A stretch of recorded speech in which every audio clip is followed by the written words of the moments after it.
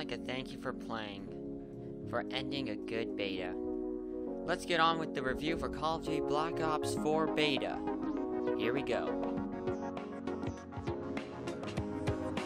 Hello everyone, and welcome to N.V. Gaming. I'm your host, N.V, and today we are doing the final chapter of our Call of Duty Black Ops 4 Private Beta video series thing I was making. I was going to label it as a series. Alright, so let's begin. This is my reviews and thoughts on the Call of Duty Beta.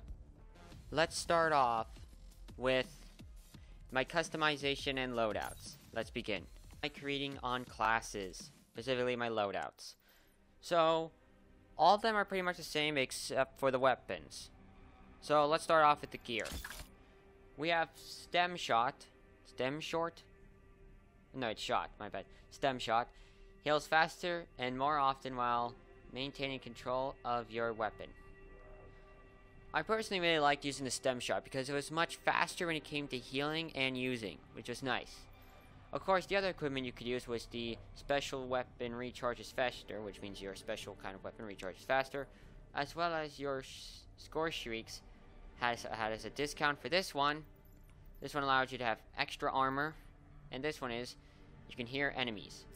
Personally, I would strongly recommend you go with the Stem Shot because you definitely can tell that your like this and your ultimate is charging much faster, but with the healing it's definitely kind of difficult.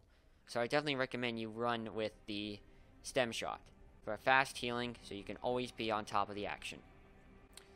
The perks I went with was this one was headgear, detect enemies equipment, of kill streaks with wall rotations, happy body care packages.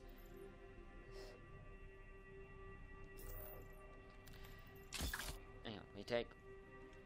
The perks I went with was just mostly just simple stuff. Nothing crazy or anything like that.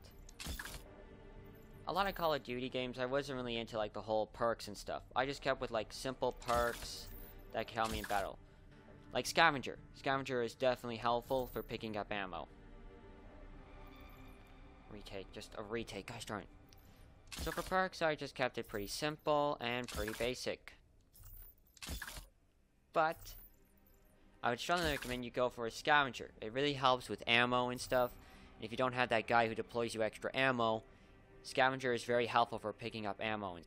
Alright, now that we've covered my perks and gear I use, we'll now talk about the weapons. This is this ICR-7 rifle. I definitely loved using this. It was definitely felt like I was using an M27. I hope I'm pronouncing that. It's the rifle from Call of Duty Black Ops 2. I absolutely loved using that rifle. And this rifle definitely kind of reminded me of that weapon a lot, in a way. Of course, I didn't really get that far when it comes to all these weapons. But I really, really love using this. Perks, I have an optical sight.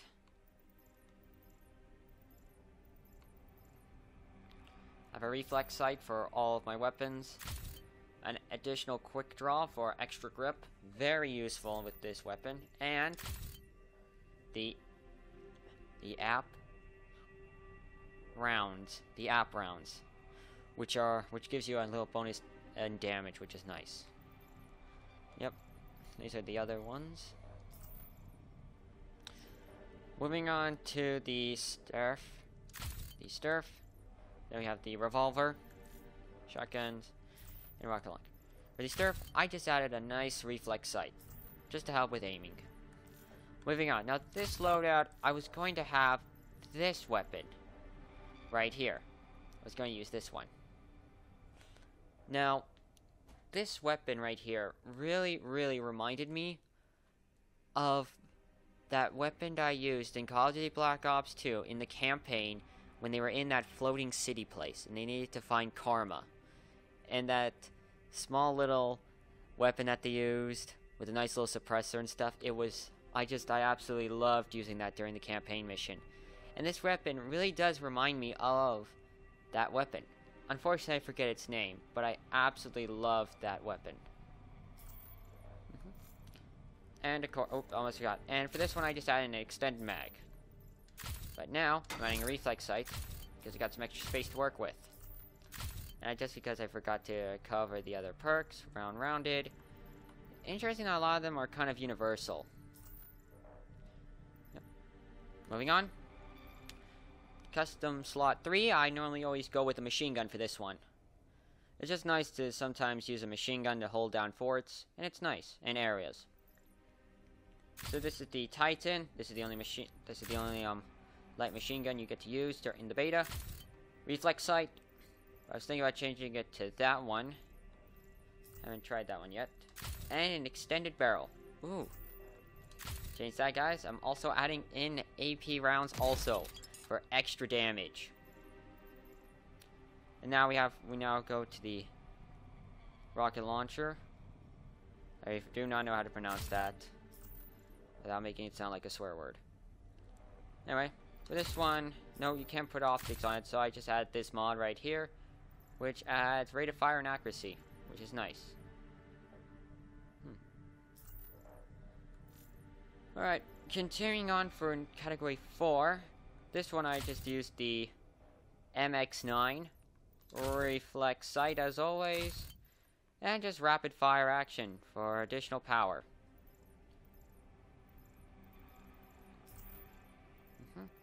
Next we have the MOG12, and all I did was just add a stock for better stability. For loadout 5, I used a scout rifle, or a tactical rifle, as they would call it. For this one, reflex sight, well-rounded barrels, AP rounds, and high caliber for maximum damage efficiency. And this one just, with a reflex sight. Just showing all the rest of the perks. Go. Now for this one, I've been kind of tinkering with sniper rifles and stuff when it came to this. Sniper rifles are definitely difficult, but you use a sniper rifle in combat and you land a good shot, it is richly rewarding when you take down someone with a sniper rifle. So I was tinkering around with this one, and you're not gonna believe this, but they have like a simple tricle sight or trimic sight. I forget. I have no idea how to say that. This thing just turns into a simple little iron sight, and it was kind of fun to use. But I'm gonna stick with this one. Stick with a nice light thing and high caliber rounds as always, extra damage. And then after that, I swapped to a normal pistol with an extended mag for extra help. It actually really works a lot. It's really helpful instead of a shotgun. Alright, now let's move on to the kill streaks. Or score streaks. I always keep thinking kill streaks. Alright, so for score streaks, I always go for just a light amount of them. Didn't really get that many, but a lot of these were, but I did see a lot of them. For instance, with this one, and look at that. The thing just comes rolling in like it's nothing.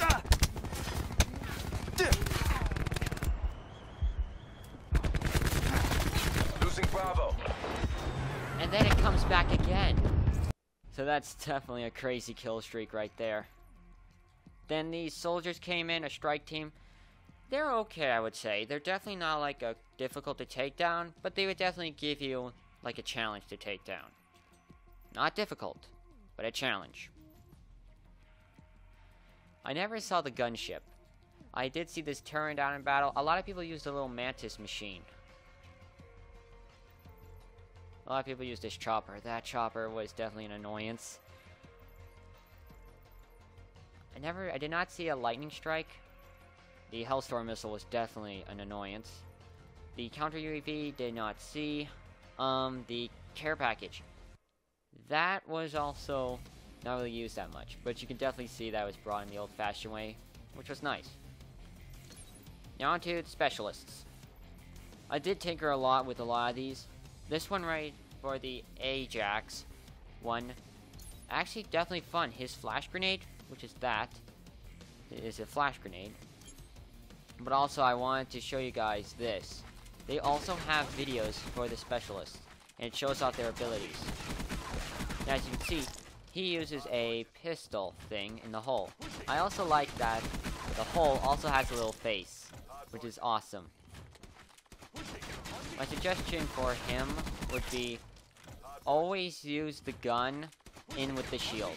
It works a lot. You got like 100 rounds, or my bad, 120 rounds, and it's just amazing to work with. Moving on to his grenade. This thing was awesome to use. It was a flashbang. And the more you hold it down, the charge it has with flashes, and it's definitely useful. I cannot tell you how many times it saved me in matches. Just absolutely a lightsaber.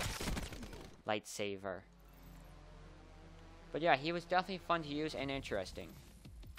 Moving on with Burrita, again, there's like videos and stuff. Hers is like multi-explosive grenade and a grenade launcher. I really didn't use her that much. I only used her once. The grenade works amazing, but the grenade launcher was difficult to control and use. Next we have Cash.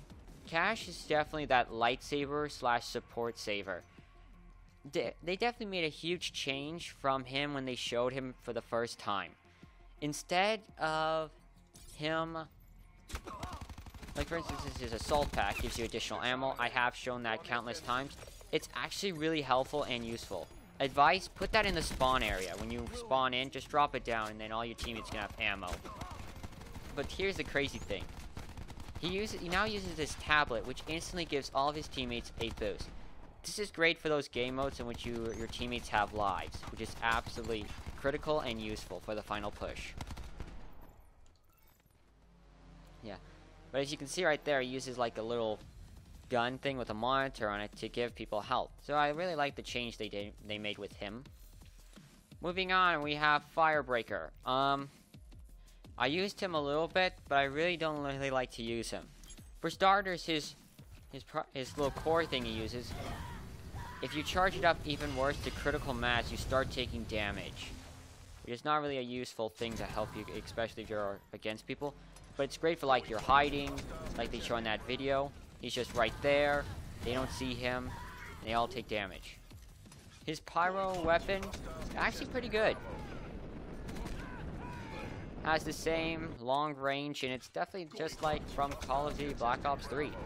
Definitely useful. Next one, we have Nomad. First of all, his trap mine. That thing is really useful. But you gotta do it like that. You can't just do it on a long distance. You really gotta put it in some short distance. It helps a lot. Especially with traps and crowd control. Especially if you're using like a sniper rifle. It helps a lot. So that way you're like up the stairs, you got a good window, you're sniping, a person's in your building, they're starting to get up the stairs, they walk past the trap, boom, they're dead. And then he has the K9 unit. The K9 unit is okay, I would say. Difficult to take down. Trust me. Very difficult to take down. But it will score you like a kill or 2 or 3. Very, very nice to have.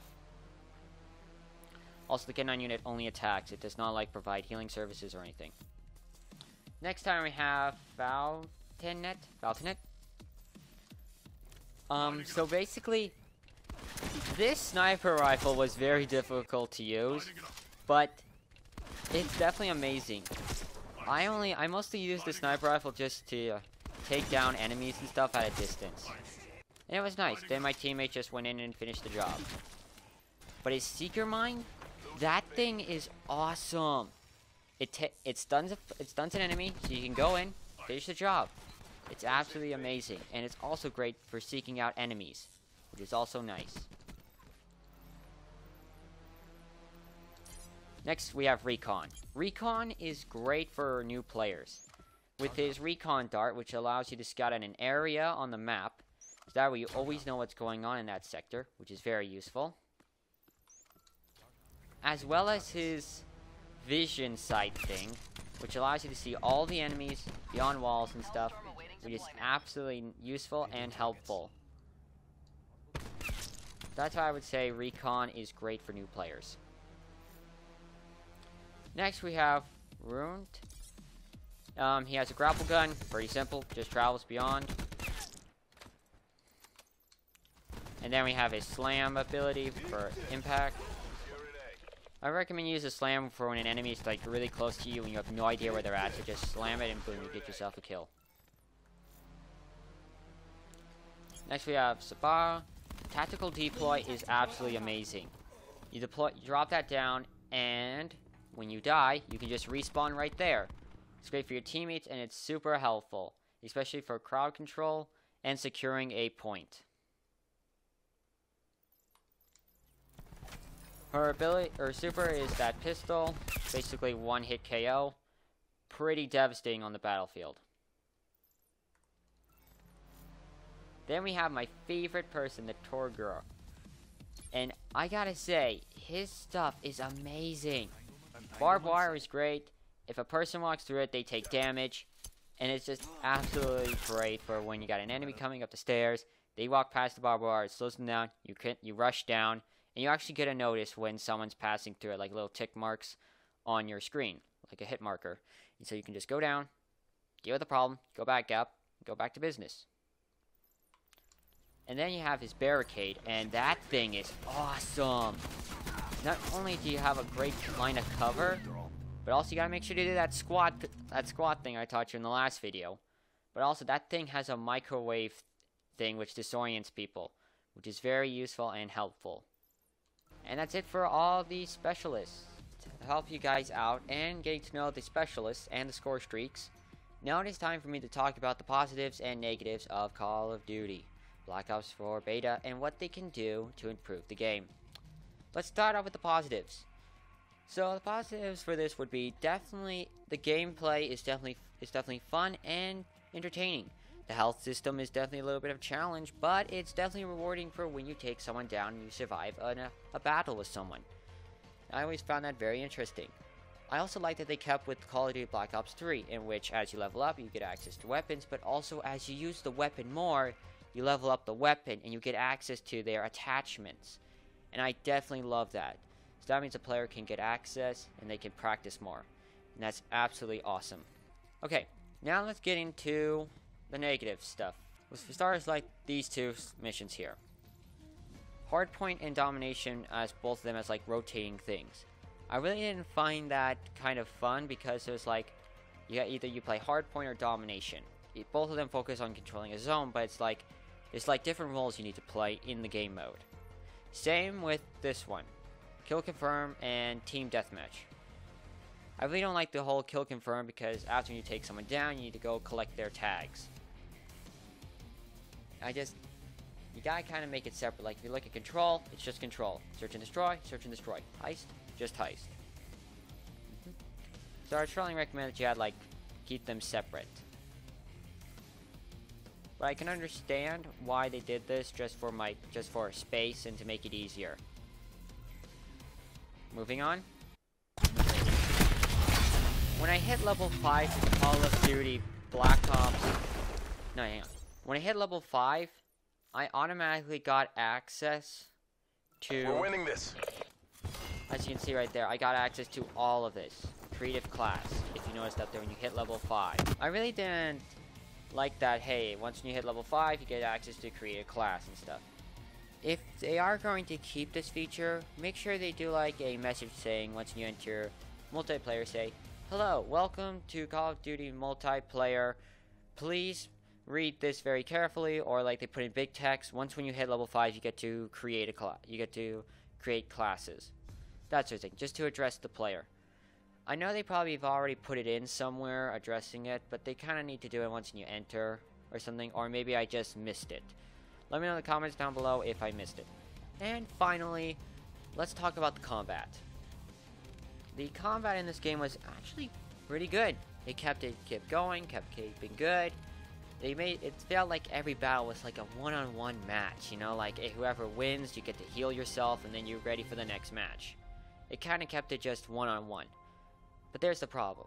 It's just like a one-on-one match. If there's 2 people, you're going to lose. It's very difficult to take down 2 people because your health's already low, and then you already took down one of them, but the other one could win.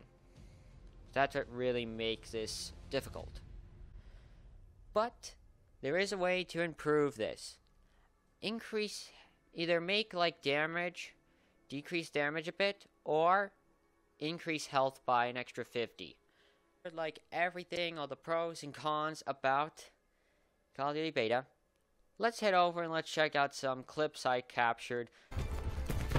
This was me using Hunter pre-made loadout, and this was in the beginning of the game mode. I was just swimming around, staying sharp, and boom, tomahawk kill. That was my first tomahawk kill in the beta. Helicopter.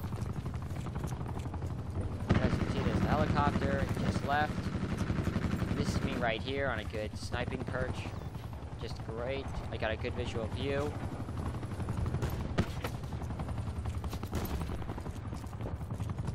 Enemy UAV above. Visuals available. This is when I used the ability, and I just saw them all. And watch, I just dominated. This is why the recon is great for new players.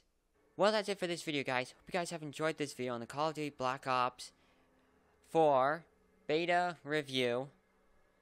I would really like to know you guys' thoughts on, did you guys enjoy the beta, and did you guys have fun playing the beta? Let me know in the comments down below. Also, don't forget to stay tuned this Wednesday. We have a very special N.V. update video for you guys, so stay tuned to that. That's all, guys. This is N.V. Gaming, signing off.